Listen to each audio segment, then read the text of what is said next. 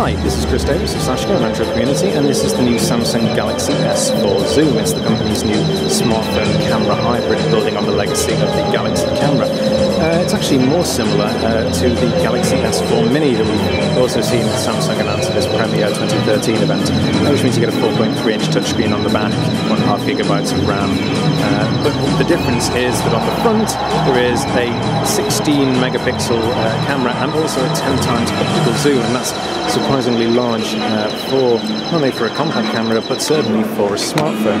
It does make the device a little thick though. If we turn the camera on, which you can do by hitting the shutter release button, you'll see that it's actually a considerably longer lens, and you control the zoom by dialing in this little wheel here around the lens barrel itself. Now obviously part of what will affect the photos or the quality of the photos is the size of the sensor. We've already had some arguments about whether that's offering a big enough advantage perhaps over the traditional point-and-shoot camera or indeed over other smartphone cameras, but certainly the optical zoom and the convenience of having LTE in a point-and-shoot camera might convince people, even if the quality isn't the very highest as they might get.